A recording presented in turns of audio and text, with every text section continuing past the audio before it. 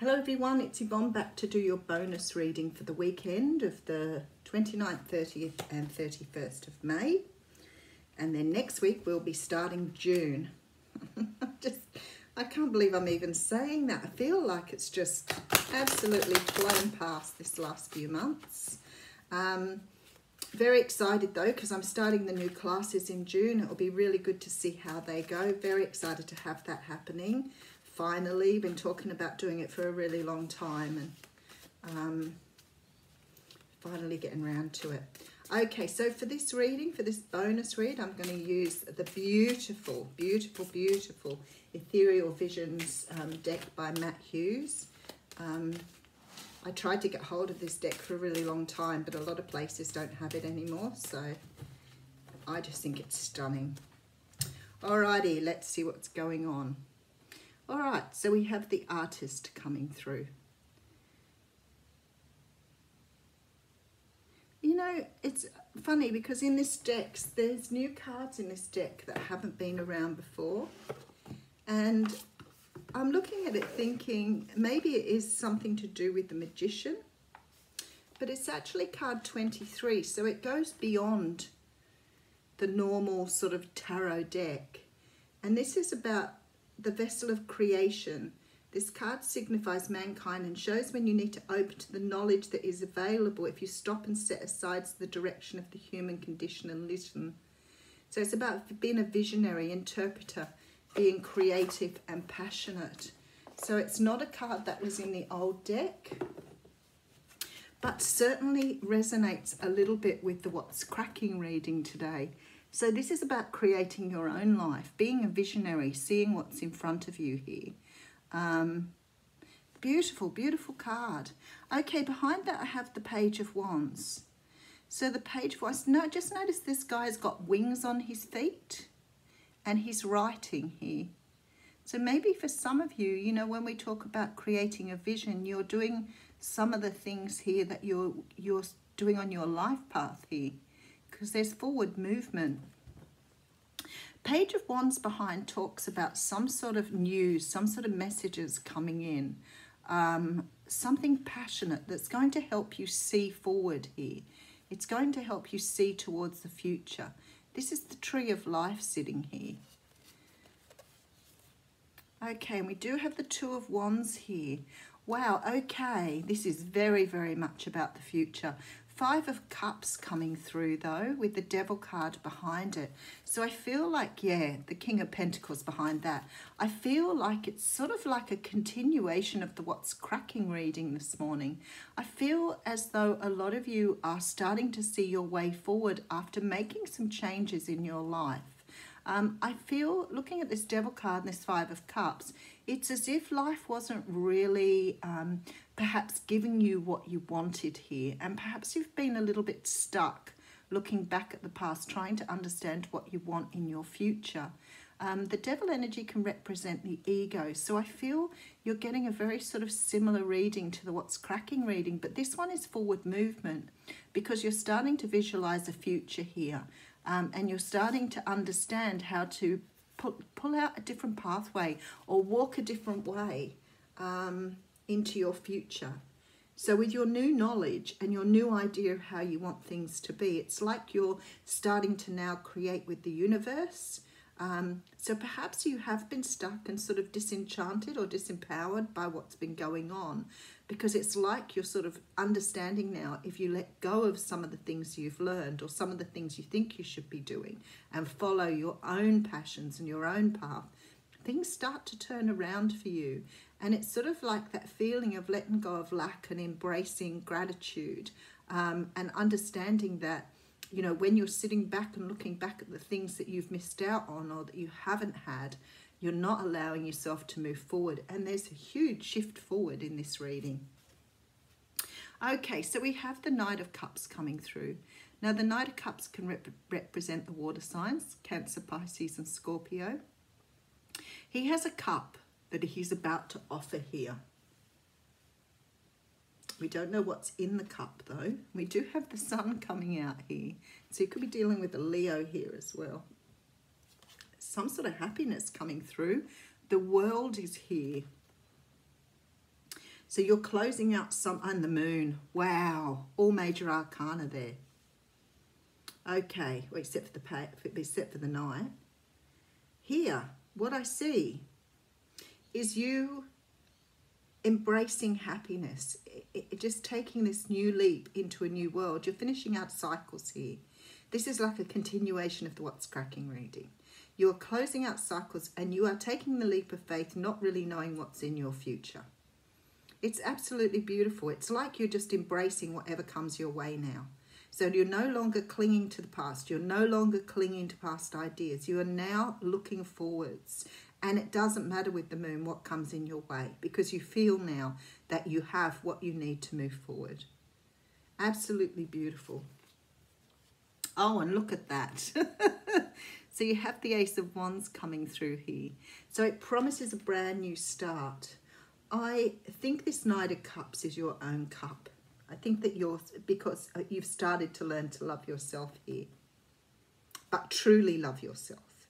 Not love yourself in a, I'm going to go and have a massage and a back rub. Not that sort of loving yourself. This is loving yourself from the very core of your being. And understanding that you deserve beautiful things. Letting go of some of the old ideas. Okay, so we have the well coming through here. You know, yesterday I discovered the well. And discovered today there are actually 23. There may even be more than that. And here's the Fool card. Wow. Okay, wow, and hooly dooly. So what I have here is I have the sun, the moon, the world, the well, the Fool, and the Ace of Wands.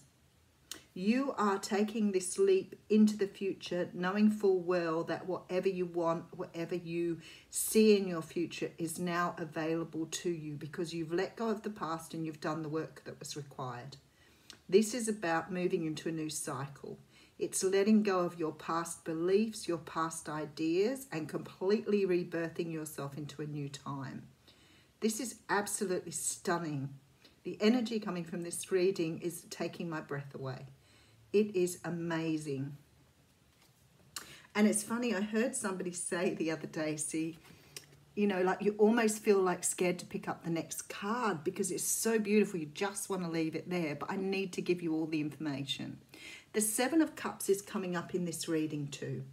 So a lot of you here are seeing beyond the illusion. What does that mean? When we grow up, when we form ourselves, when we form our ego, because everyone has an ego is not in itself and of itself a bad thing. We all need an ego. An ego protects us from bad things. It helps us get through times when we feel uncomfortable. It gives us some sense of who we are. Living in your ego is when it becomes unhealthy. That is representing yourself as something different than the true person you were born to be. But there is a place for ego. And the ego is formed through our family upbringing, through our schools, through our teaching, through our jobs, through our friends. And it's about how much we absorb of that energy from other people and other situations that we adopt as being part of who we are. And we believe often those things. And we were talking about this yesterday, I think, or the day before on the Daily Diary. You know, how many people listen to the news and believe everything they're told because it's on the news. It really has genuine stories, genuine things. So people believe sometimes. So if you've been, you know, brought up to think that you are not good enough, you will never achieve, you will never be the person that you want to be, or, you know, you don't have the confidence, you don't have the stamina, whatever it is, if you grew up believing those things, then you limit yourself to what you can have in the world. Now, the power of manifestation comes from believing that you deserve the best of everything that is right for you. But if you are in the world thinking you don't deserve things or continuously negatively programming yourself with things that don't serve you, then you start to believe what you tell yourself. And I hear it so often. I'm too old for that. I can't wear that, I'm too fat. I can't do that, I don't have the money. I can't be that because it takes too many years to learn. I hear people who have constantly talked themselves out of having the life they want because they don't believe they either have enough time or they don't have the capacity. And then I hear people in their language often who don't even realize they're talking to themselves negatively. You know, that people who say things without even realizing it's a negative statement. And that's all of these illusions. These are all of the cups that belong to other people along the way that form the mask that keeps you seeing the world through your true self. Because you're seeing yourself through illusions that other people have given you. So you don't see who you are with the skeleton in the hand. It's who you are. This mask here is not. So this is sort of like being able to see it now, being able to see what you've been doing, having those moments now where you go, hang on a moment, this is what I really want. What is stopping me from having what I want? And when you come up with the idea of why something is stopping you, question, is that your thinking or is that something you were told? Because that's what happens. And people tell you things and people say things to you because they want to pull you down, because they see your potential, because they can't do what they know you're capable of. So people negatively program you into believing that's who you are. And clearly here it's not. Clearly here you have the power and the capacity to do whatever you want to do. So it's time now to be able to let go of these illusions, to let go of this idea of who you think you are and be true to who you are. How many times have you said, I want to do this, and then gone, well, I can't because I don't have the money, I don't have the time, I don't have the resources. We all do it. But that calling gets stronger and stronger and stronger. And I always say to people, Spirit only pokes you so many times with that stick, and then they will throw the stick at you. Then comes the tower if you are not listening. So here, clearly it's saying that light is going to be shone on this for you. You're going to be able to see what's in your wishing well. You're going to be able to take that leap of faith. You're going to be able to move into the unknown. Walking into the future without having any idea or any preconception of what is coming towards you. And you are going to be happy about that because you've been able to release a lot of this past stuff that's held you back. Okay, so we have the Seven of Wands here. Don't be hanging on to it because it feels comfortable, because the stars here saying it is part of your destiny. A lot of major arcanas in this reading again. The Seven of Wands tells me that for a lot of you, this old, familiar, uncomfortable pattern that you've been living in feels like an old pair of jeans. So putting on a new pair of jeans, we all do this. How about putting on a new pair of shoes?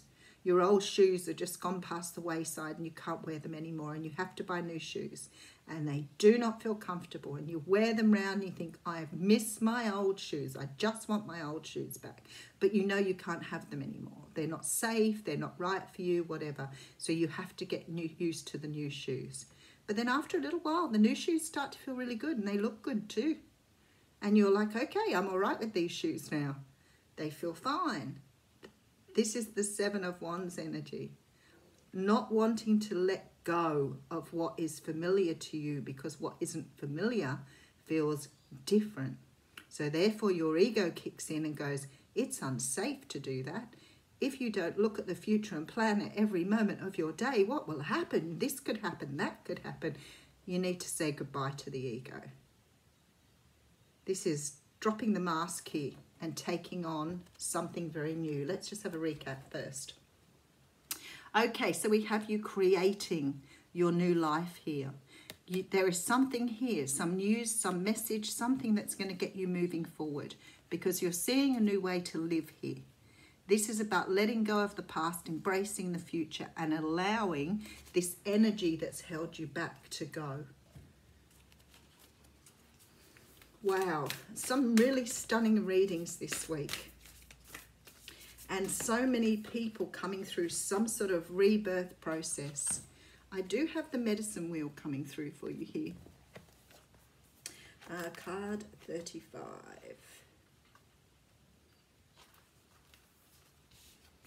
To manifest clear blue skies in your life, it is important that you take a look at certain aspects of your being. Enter the medicine wheel from the south and reflect on how you are still clinging to events from the past. Continue to the west and notice which relationships are toxic and drain your energy. Step into the north and ask yourself, do I know my passion and show it? End in the east direction, visualizing how you want to live the next chapter of your life. It's up to you how much time you spend in each direction, minutes, days or months. But when you are done, make sure to step outside of the wheel and contemplate your journey. This is about not postponing things any longer. And it talks about being difficult to start, but finding the inner strength to move forward. And it's funny, isn't it? Because you can't make a mistake here. All you can do is embrace the new. Beautiful things are waiting for you. You've just got to release what you know and release the past. Fantastic reading. Have a wonderful weekend.